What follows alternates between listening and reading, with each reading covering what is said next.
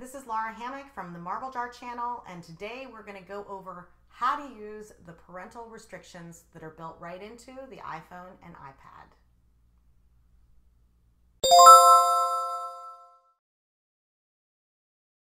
Okay, so today we're going to explore the parental controls that Apple has built right into their iOS devices.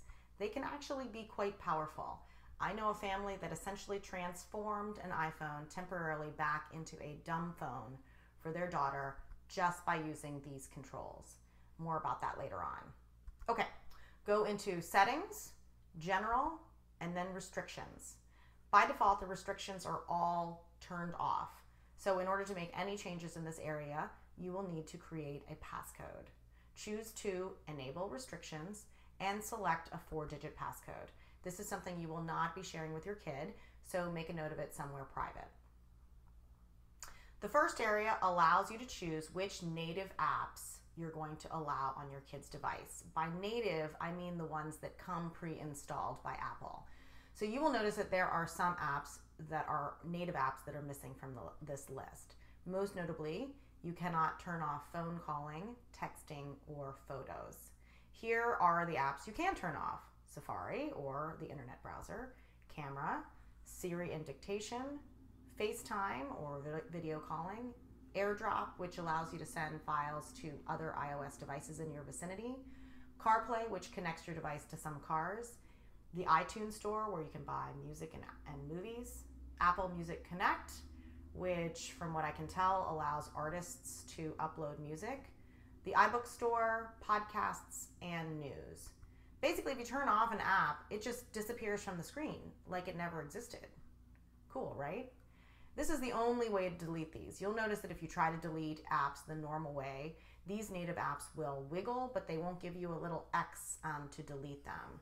The only way is through this restrictions screen. Note that some native apps can be deleted the regular way, like Mail, Contacts, and Calendar.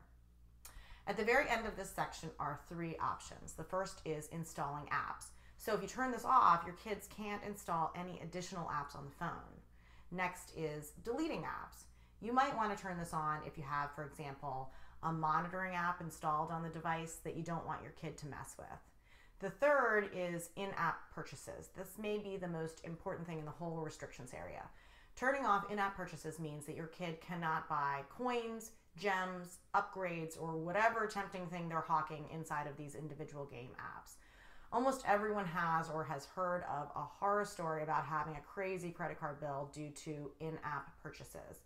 I read about a 7-year-old who spent $6,000 on upgrading dinosaurs in the Jurassic Park app. Kids don't have great self-control, and even if they are older than 7, it's better to eliminate this as an option. For what it's worth, Apple will generally refund you if you complain, because even they seem to understand the immorality of tempting elementary school kids in this way. The next section is allowed content. So first you're going to pick the country whose ratings you want to use, and then you can set content restrictions for music, podcasts and news, movies, TV shows, books, apps, Siri, and websites. Each of these has a rating system that is slightly different. Movies, TV shows, and apps have a more granular breakdown by age, and music, Siri, and websites just have a toggle between explicit on or explicit off. So also you can note that you can determine whether Siri searches the web or not from this area.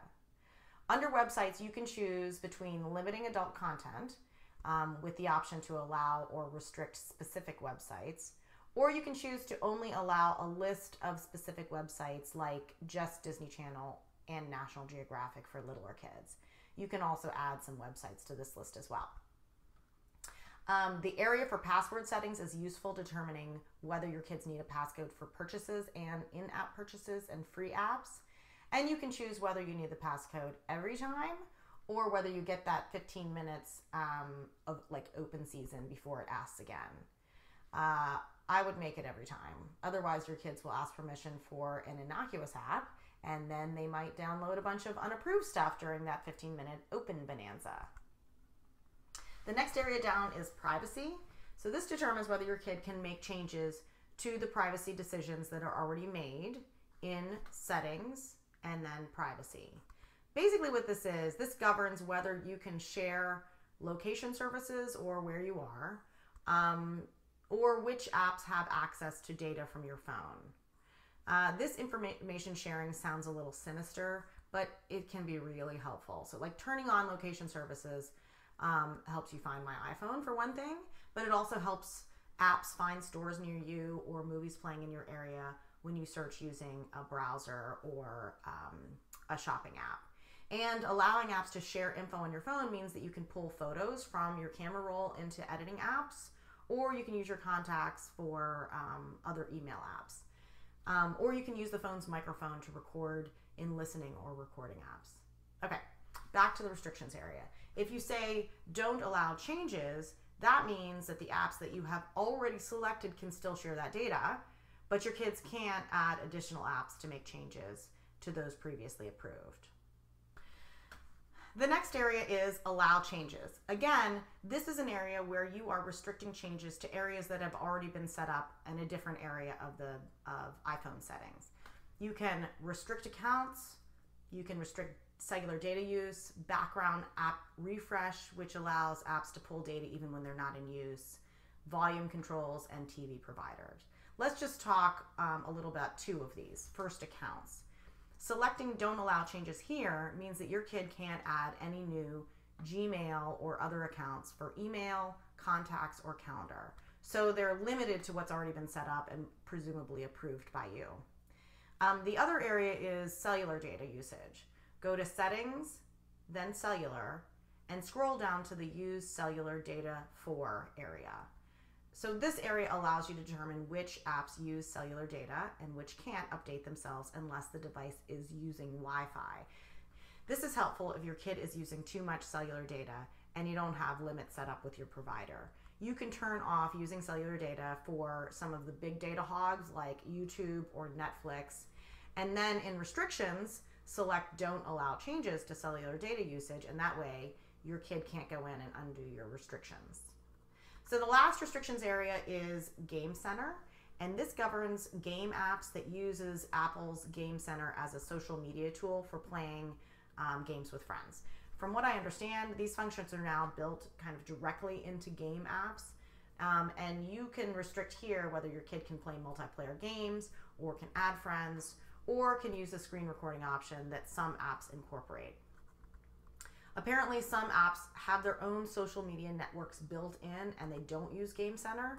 So if you want to restrict your kids' ability to play with friends, just make sure that you do a little research on whatever specific game they're playing.